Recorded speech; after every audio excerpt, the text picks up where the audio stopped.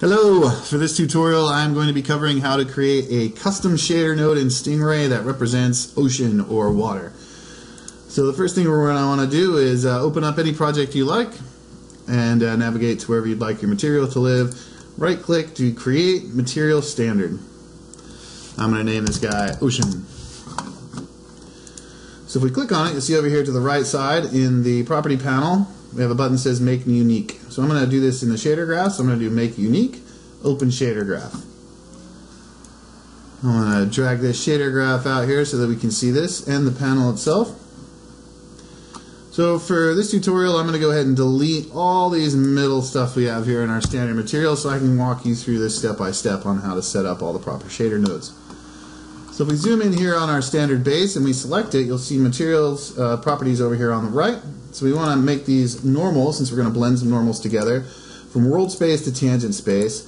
We want the blend node to be transparent fade. So we'll set that first. Now back over here into our shader nodes, we're going to add some inputs for material variables. We're going to do this 3 more times. So I'm just going to copy this node and paste it 2 more times. Then I'm going to rename these and hook these up. So the first material variable we're going to do is going to be our watercolor. You're going to put that in the display name and also in the node name, so you can see that it's named as the node, and also that's what will display in the properties panel while you're editing it. The next one we're going to do is roughness. And again, you're going to want to make sure you name these twice here in the display panel. We're also going to do metal and one for opacity.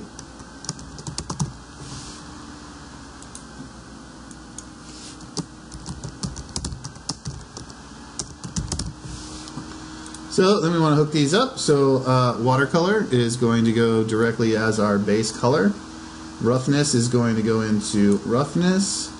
Metal, of course, will go into the metallic, and opacity can go into the opacity slot there. Now one thing we do want to change is we want to change these roughness, metal, and opacity from vector 3s to scalar so that they're just dealing with one value at a time.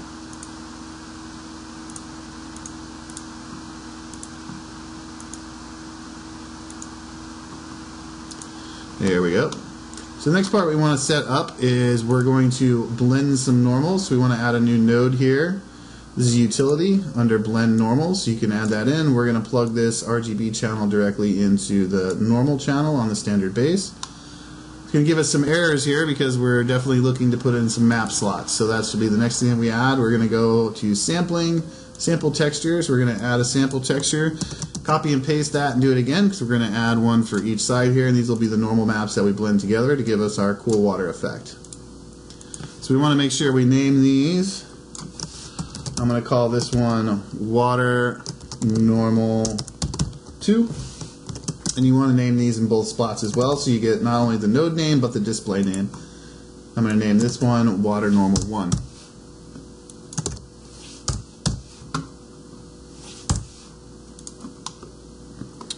So the next thing out of here we want to do is we want to add a panner.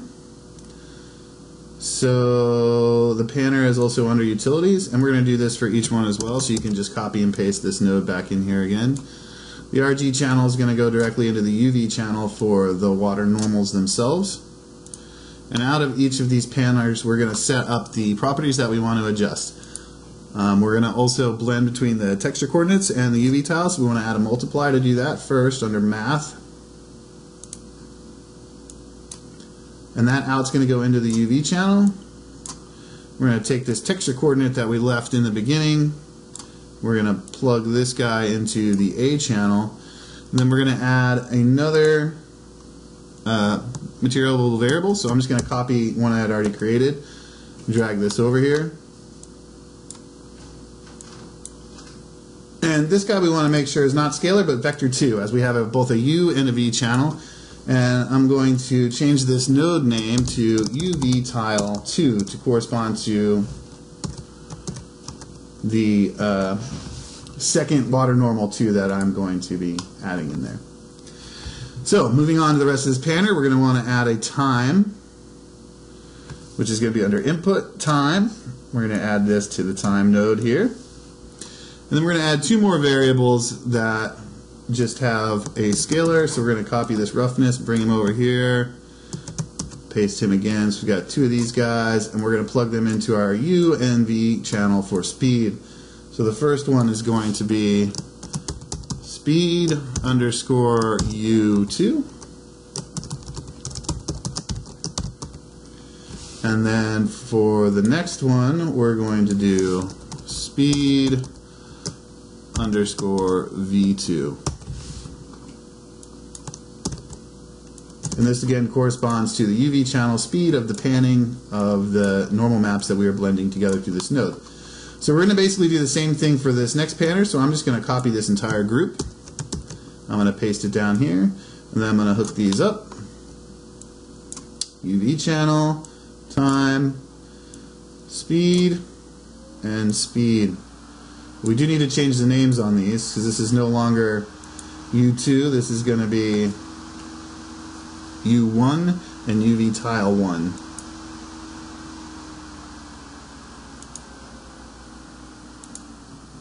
So we're going to change these to U1 and V1, and then I'm going to make sure and change this UV tile 2 to UV tile 1 and UV tile 1 as my display name. So let's have a quick look here. We've got our multiplier times, we've got UV 2s, we've got UV tile 2, UV tile 1. This all looks correct. We have no warnings or errors. Everything should be named properly. So I'm going to go ahead and save this shader now. And I'm going to close out of here. And my material should be compiling here. So the next thing I want to do is I want to make sure and apply this to something in my scene so that we can see what's going on. So I'm going to do create primitives, plane, and I'm going to add a plane out here to the middle of my scene. I'm going to set the values of the location to 0, 0, 0, and I'm going to change the scale to something really large. So let's do 1500 meters.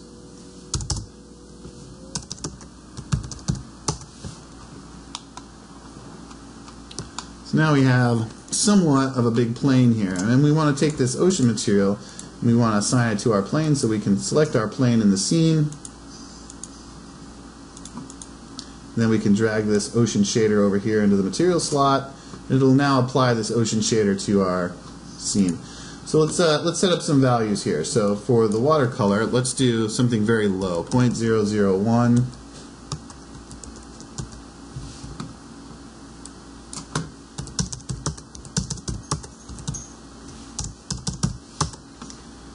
And let's set our roughness to somewhere a little shiny in here, maybe a little metallic. And let's bring this opacity to about 8 or so.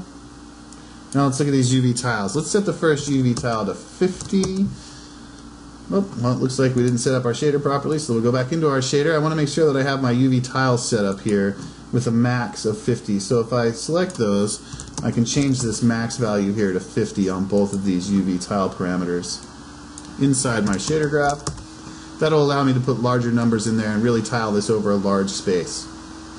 So now that I have that set up, I can go back to my shader here.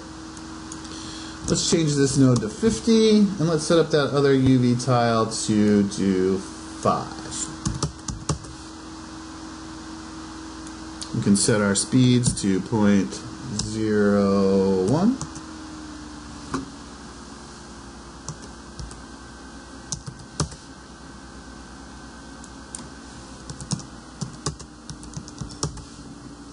So the last thing we want to do is we want to make sure we have a normal values for the textures in here. So in my texture folder, I already have an ocean normal map, and I'll include this for you guys to download. So if you grab this normal map and drag it over here into this slot, you can see now that we have an ocean material here panning around. And it doesn't look half bad. Now if I grab my light source here and I rotate this a bit, get that pointing down a little bit better. Now you can see you have some pretty good water reflections going on here.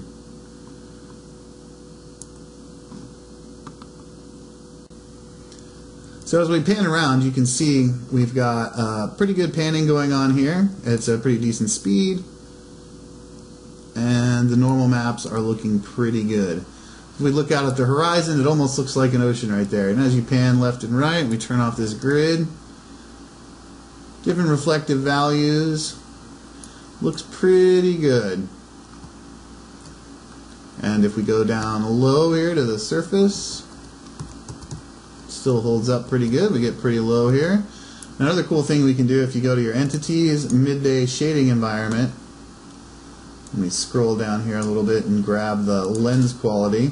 We can enable this and change the distortion value so that when we pull up the distortion or pull down the distortion, it'll stretch your scene out a little bit, and it can give you the nice values that you're looking for to give that false horizon or the little curvature of the earth depending on where you are in your ocean. So as you look around, you'll see that we have the water reflecting light values properly, and it's a pretty decent water shader.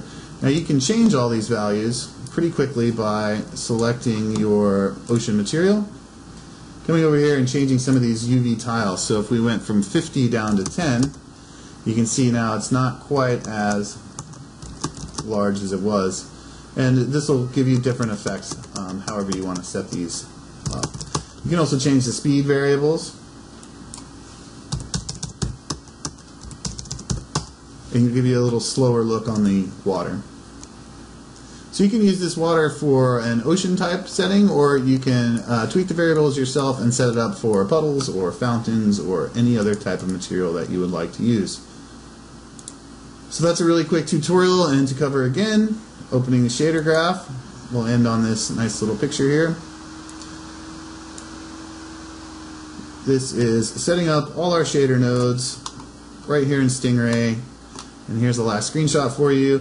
Setting up a watercolor that you can adjust through Vector 3, your roughness, metallic, and opacity that are set through scalar values, blending two different normal maps, or in this case one normal map but twice with two different UV panners over a period of time, using the U and V channels to pan that variables back and forth through the time and the speed.